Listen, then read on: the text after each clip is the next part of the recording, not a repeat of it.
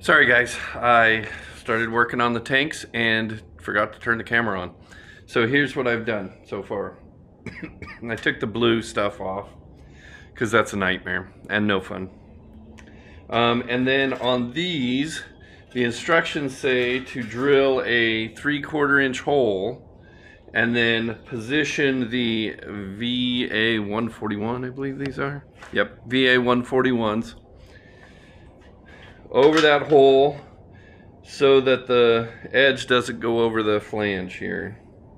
So that's all I've really done so far is I've drilled the 3/4 inch hole and then positioned that there and then drilled the number 30 holes around it. And now you are caught up. So sorry for forgetting to press the play button or the record button. Right, here you go. Howdy everybody. This is the first tank video.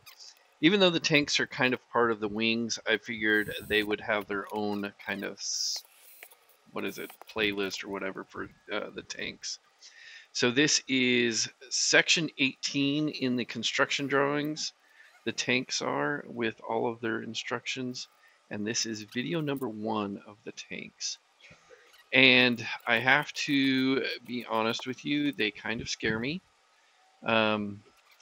And I think they scare me because a mistake, like most of the times, if you make a mistake, you notice it and you replace the part. Well, you're putting that tank sealant on it, and I'm sorry, but if you make a mistake and that tank sealant cures, you're screwed. You start over. And so I am slightly worried about the tanks. And as you can see here, my dad and I are prepping the stuff, and I cut out like 10 minutes worth of us, basically, deburring parts and deburring holes and stuff, so you didn't have to see that because it was a lot of us doing that. So I tried to cut a lot of it out.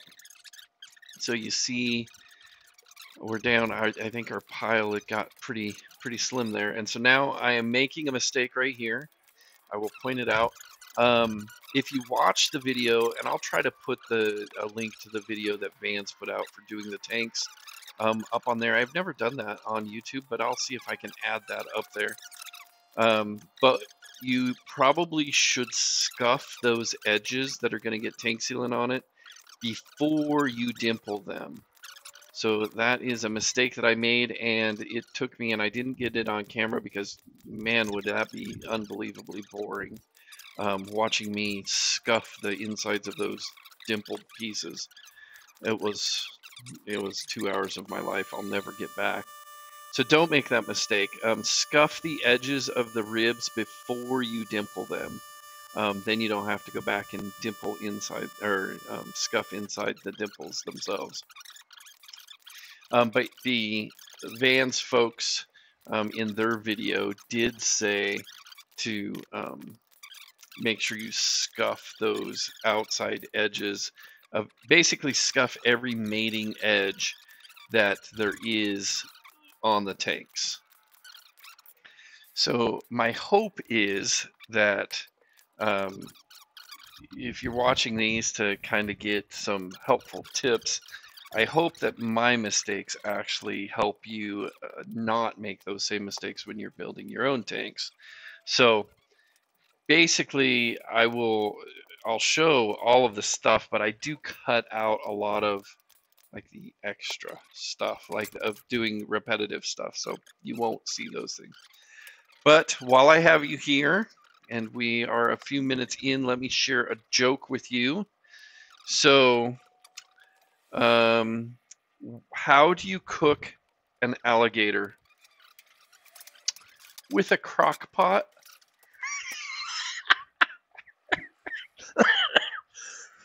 Oh my goodness. So how do you get a squirrel's attention? Act like a nut? My daughter liked that one, so that was good. Oh my goodness, those are just crazy jokes. And you see here, that you don't really see us deburring the pieces, but basically what we're doing is we're cutting apart those long pieces into much smaller pieces, and they will become the brackets, the support pieces inside the tank. And then here Brad and I are doing the Z brackets, and the Z brackets fit on top. Well, on top, they fit on the back side of the fuel tank, and it's what you attach them to the spar. And so on the spar itself, there's like 5 sets of 3 holes in the spar. And you might wonder, oh, what in the world are those holes for? Well, a screw goes through those holes, and it actually screws, you actually like kind of bolt the tank onto the spar itself using the Z brackets.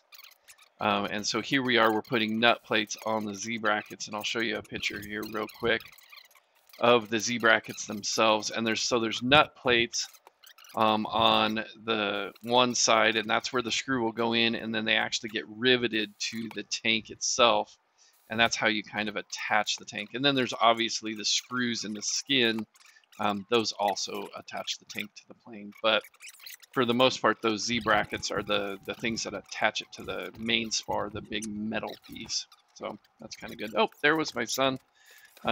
He's back from Brazil. He spent 2 years in Brazil on a mission for a church. But he is back and having fun. And then Brad and I are just finishing up with those Z brackets. I believe there's 15 of them, or 16 of them. 16 and 2 of them are, no, what is it? 14 of them. But 2 of them don't get nut plates attached. So I think there's only 6 that have nut plates attached to them. And then here's Brad and I again working on the skins for the tanks. And there's just a lot of prep work that happens to the skins.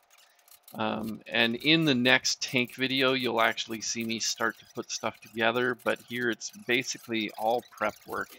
And you'll see some more prep work because you have to scuff the insides of the tanks where the brackets are going to be attached and all of that stuff. And then you have to dimple them, and whole bunch more work. But basically what we're doing here is getting the blue stuff off, which is a pain. I hate the blue stuff. It drives me nuts. But then we're deburring all of the holes, so we're getting ready to dimple them. That I think is in the next video. And then we also, you have to countersink that top row of rivets that will attach the baffle, the rear baffle. That gets countersunk. It is not dimpled. And so we're basically working on all of those holes, making sure they're deburred, making sure they're the way they're supposed to be. I did try out a new deburr tool. I'd gotten, I believe, from Cleveland Aircraft Tool. I'm not sure where I got it from.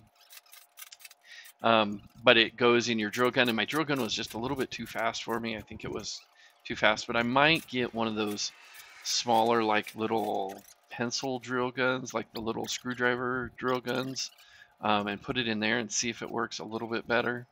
So we'll see what happens there. And then that is pretty much it for this video. It's kind of a shorter video because all we're doing is really prep work. There is a lot of prep work, but you know, I guess you do what you got to do. You got to get them prepared. You got to get them all scuffed up. You got to get them ready to have the tank sealant in there. And like I said when I started, it scares the daylights out of me. So hopefully I won't make too many mistakes as we go. And if I do, I'll make sure to point them out to you guys so that you can avoid making those mistakes. Oh, and in the next video, or no, in 2 or 3 videos, you will see new tools that I bought. So that will be awesome. See you guys. Have fun. Bye.